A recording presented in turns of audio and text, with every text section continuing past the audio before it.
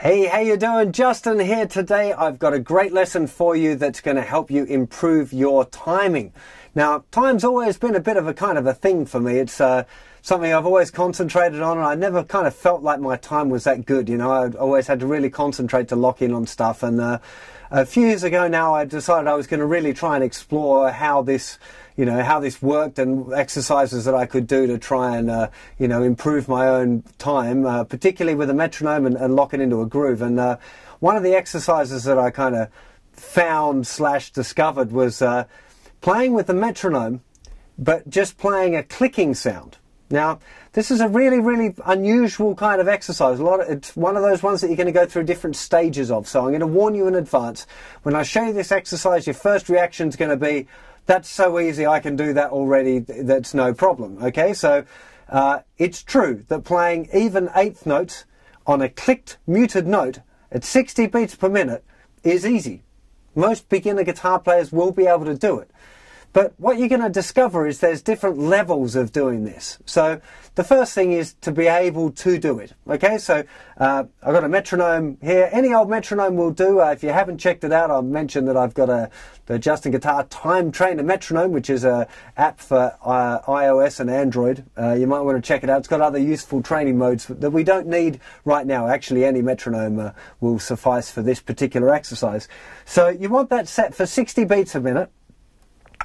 And you're just going to rest all your fingers on the strings. I tend to do it on the 4th string, but it doesn't really matter which string you want to do it on. And then you're just going to play eighth notes. So usually you start just playing with the beat, just using down picks. So you just be going, and then add eighth notes.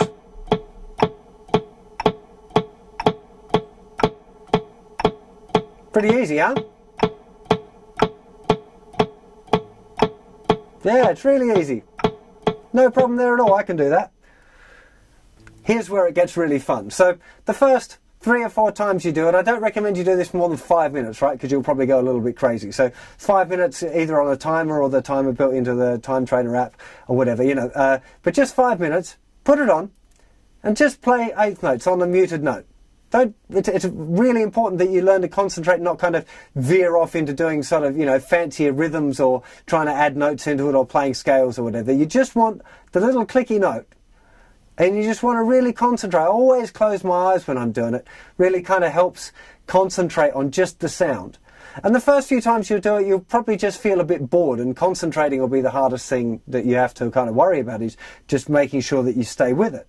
But what you're going to find after you go through the point where you can just do it, then you start noticing exactly how you're sitting with the metronome. You know, are you exactly with the metronome, or are you a little bit early or a little bit late?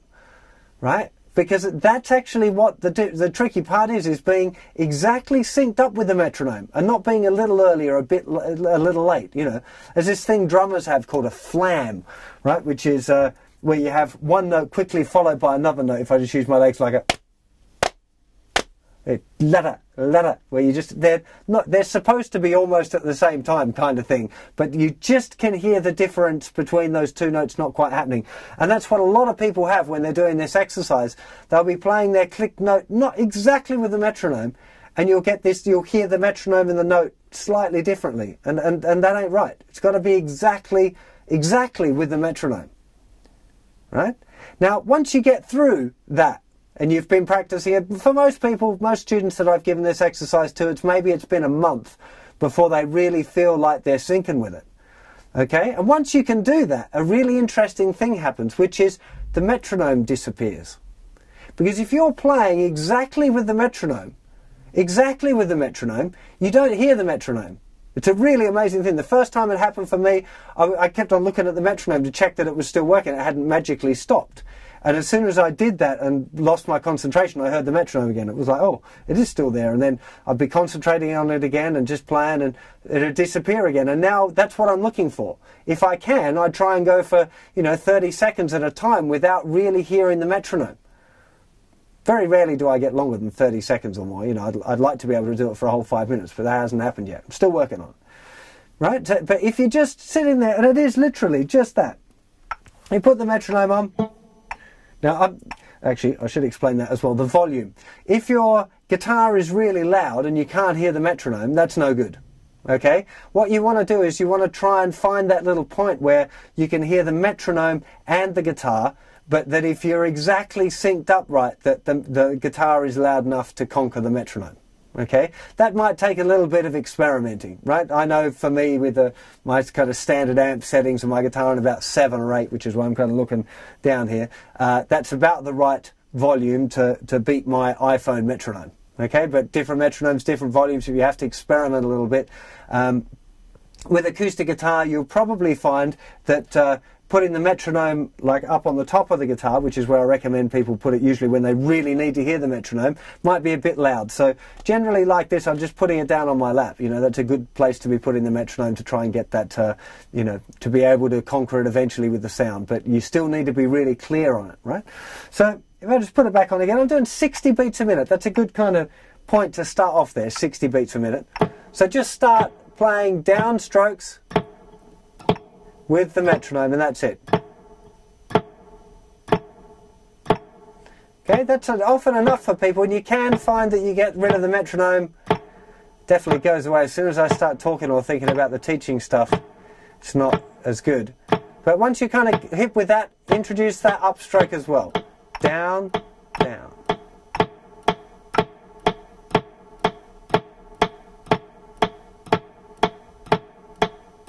It's gone. Just come back. So really great exercise, and I tell you, you'll be amazed at what a difference it does to your time-keeping ability, and it'll make it so when you're playing scales with the metronome or doing an exercise, anything with the metronome, it's a whole new level of listening. And what I also found is that after I got used to the idea that I could play exactly with it and the metronome would disappear, I've started experimenting a little bit with playing slightly ahead, so slightly earlier than the metronome and slightly later than the metronome. Because if you play slightly early, feels a little bit more kind of rushed. It feels like it's kind of moving, like it's a bit angrier or it's got more energy. And when you play kind of slightly after the metronome, it sounds a little bit kind of lazy and a little bit looser, you know. So, and that's something that can be very musical, because music isn't about playing exactly with the metronome all the time. It's about that feel and making things feel nice, you know. And that's really important. But I still hold that my time and my feel and my being able to make things feel good is better for having worked on my time being able to play it exactly with the metronome. It really is this is a super exercise, and not one that I'm going to be stopping practicing very soon. And often I'll do my little kind of ear training exercise first, just at playing melodies. I think I mentioned that in an earlier lesson. And then this will often be the second exercise I do, because I really feel it helps tune me into my time. And you know, that's a really important part of practice for me, and it should be for you too. So I hope you like that exercise, and I'll see you for plenty more very soon. Take care of yourselves. Bye-bye.